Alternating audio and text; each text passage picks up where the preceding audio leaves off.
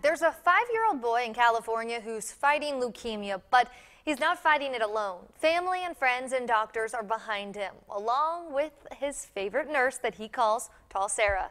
The child has grown close to Sarah, so much so that he recently had a special surprise for her. It is the cutest thing. Take a look. Oh, do it, Bubba. What's up? Get on, get down, get down. Oh! It's the hospital proposal that had witnesses in tears. Oh, that's so cute! What do you say? In a grand public declaration, 5-year-old Gideon Robinson, a patient at Rady Children's Hospital in San Diego, proposes to his nurse, who he calls Tall Sarah. I heard you got down on one knee. I bent my knee down and then I pulled the ring out. Put it on her finger and then it was over. Were you nervous?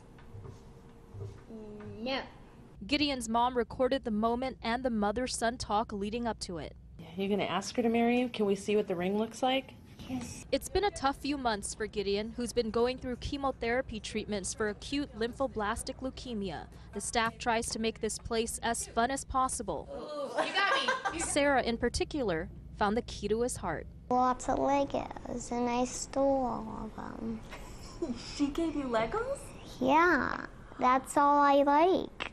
And even though he's the one with the tough battle, all he wants is to make others happy, which is why he put a ring on it. I want to make her laugh because she thinks I'm such a funny boy.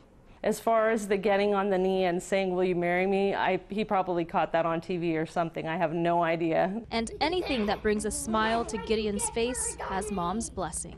The only thing you can do when you're here is try to make the most fun of it as you can. Of course you can be my hospital.